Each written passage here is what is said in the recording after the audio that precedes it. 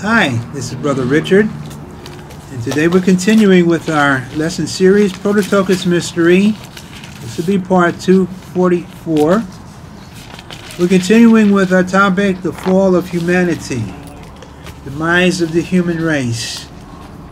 Scripture teaches the world is currently being moved into a place where it will be judged by God. Day by day, you can see judgment getting closer and closer. Zephaniah, 3rd chapter, verse 8.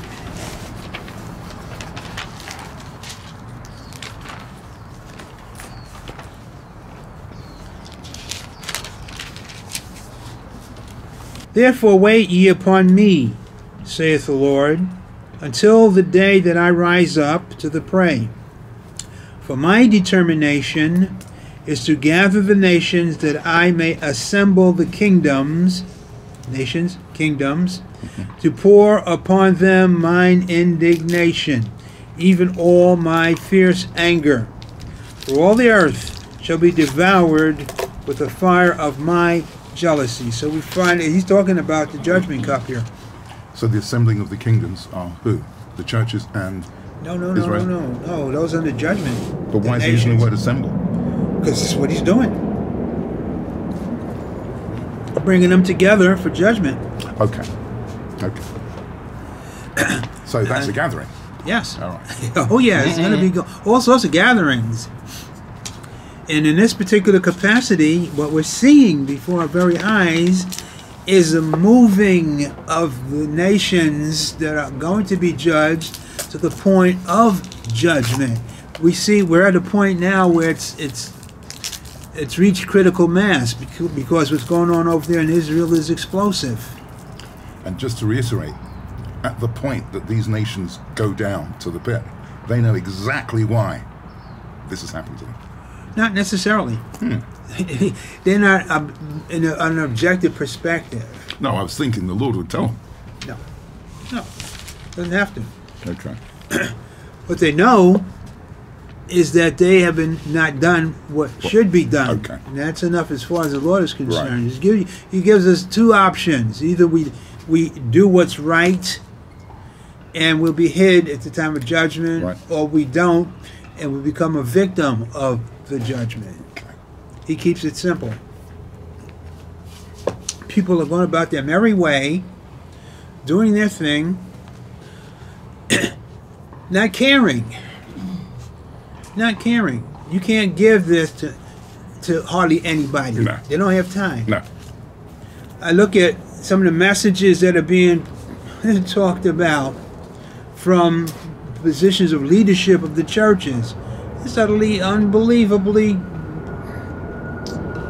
mind-bogglingly ignorant of what's taking place. The 11th hour is just about up.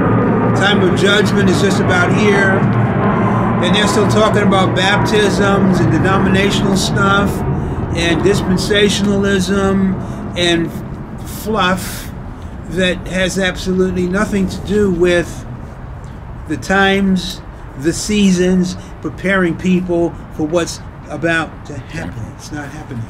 How is it that we can make total and complete decisions to do the right thing, to be included on the right side of this judgment? What can we do, or is it too late? Oh, we're doing what's supposed to be done because we're open to the Holy Spirit's leading. All we have to do is continue to remain open, totally committed. And that's what God's, just a prerequisite for escaping the punishment that's going to fall on the earth. You see that in Zephaniah. He talks about verse 3, chapter 2. Seek ye the Lord, all ye meek of the earth. In other words, those that have ears to hear, eyes to see. Meek means humility. Those that know what time it is, but they're still on the fence in the sense of they haven't totally committed. This is what he's talking about here. Ye meek of the earth, or the whole human race. Those that fit in this category. Seek ye the Lord, all ye meek of the earth, which have wrought his judgment, Seek righteousness, seek meekness. It may be that ye shall be hid in the day of the Lord's anger. So he's talking about people that are on the fence. They can tell something's going to happen, but they're not interested in totally pursuing the full knowledge of what's happening because they're being distracted by other things. This is a warning to them. He says, basically get fully in the boat while you can, because when the judgment falls, you'll be hidden if you do. That's Zephaniah talking to humanity, the human race. Let's go on. Scripture teaches on a day. Remember we said this is going to happen on one day. Everything's going to change. Scripture teaches on a day set by the Lord, human civilization will be destroyed. Jeremiah 25, verse 30.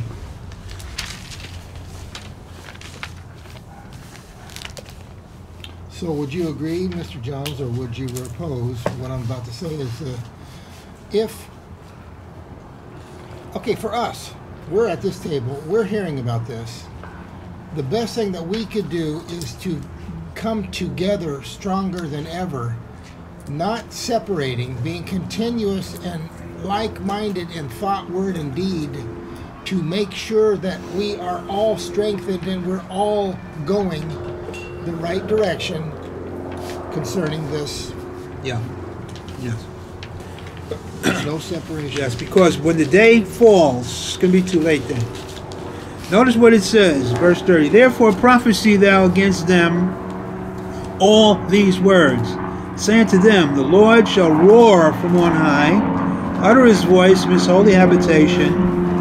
He shall mightily roar upon his habitation, he shall give a shout, as they that tread against all, A-L-L, all the inhabitants of the earth. This is a blanket judgment that's going to fall on the whole human race. Jesus talks about it. Turn to Luke, 21st chapter. Verse 35 and 36, Luke 21.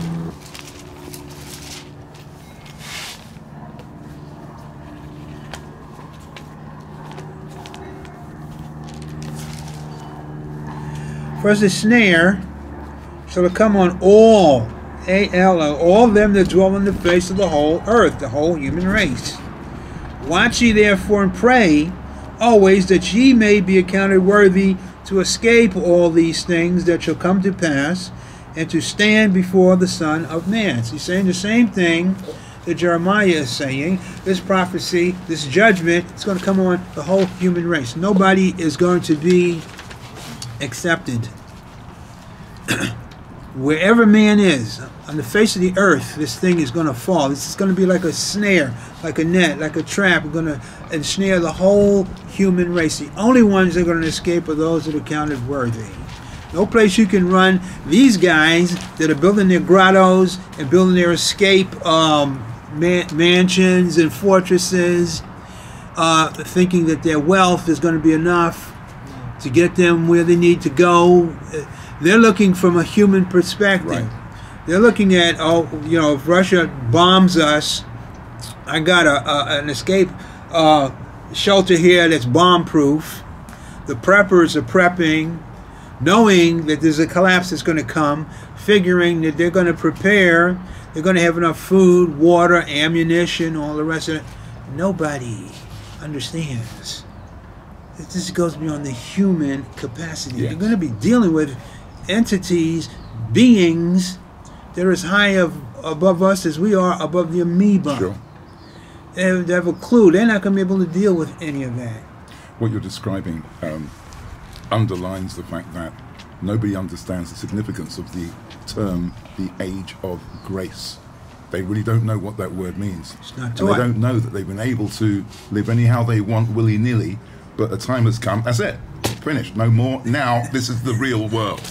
No one knows. You get reality shift. Yeah.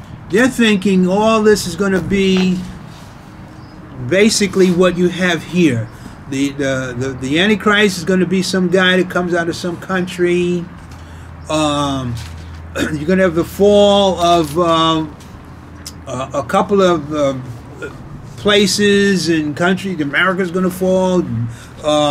Russia's going to fall, and the Chinese are going to take over, or Islam's going to take over. Right. They're looking from a human perspective. You don't have a clue that all of that is done. You can put a fork in it. The scripture's plain. You can't dispute this. You can't try to twist what he's saying here. The whole human race, all the inhabitants of the earth, are going to be caught up in this. So it doesn't matter what country you're in. It doesn't matter where you are. You're going to get caught up in the snare. The only out is turning to the Lord for his protection. That's it. But let's go on. Turn to Daniel 7, verse 23. It's repeated scripture after scripture after scripture.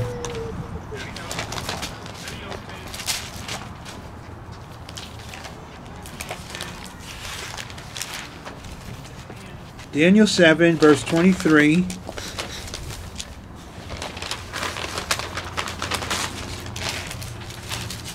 Thus he said, the fourth beast shall be the fourth kingdom upon earth, which shall be diverse from all kingdoms, and shall devour the whole earth, shall tread it down and break it in pieces. This is the Shishak kingdom under the Shishak king, who is Lucifer. Can't be much plainer than that. Scripture teaches those who are abiding in Christ will be counted worthy to escape the coming judgment. We just read that, Luke 21, 35 to 36. Next principle, Scripture teaches for those who escape the judgment, God will gather and prepare for the age to come. Ephesians, the first chapter, verses 9 to 10.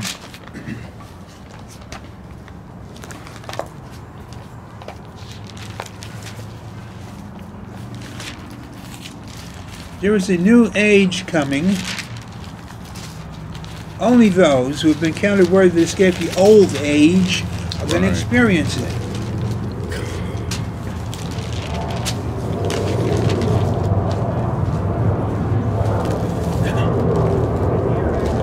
Having made known unto us.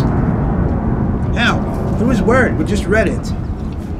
Having made known unto us the mystery of his will, according to his good pleasure, which he had purposed in himself, that in the dispensation of the fullness of times, he's talking about when the XY axis crosses, where we're heading to daily, getting closer to,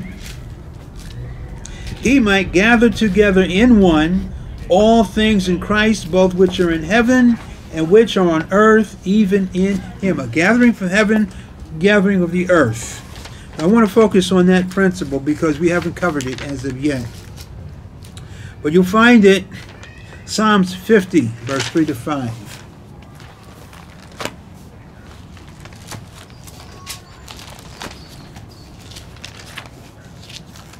And we'll cover this a little more in future lessons, but this is the basic principle.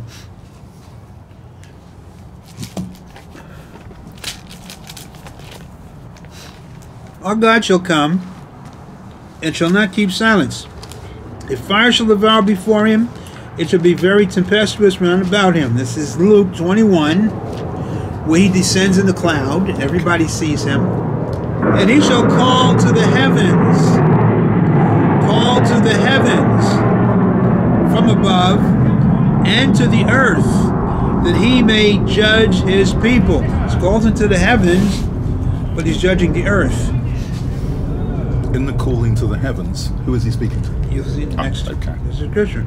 Gather my saints together unto me, those that have made a covenant with me by sacrifice. Yes. The saints who have qualified for the angelic ascension in heaven, the saints on earth who have qualified are going to merge together and receive their inheritance at the time the Lord descends to earth.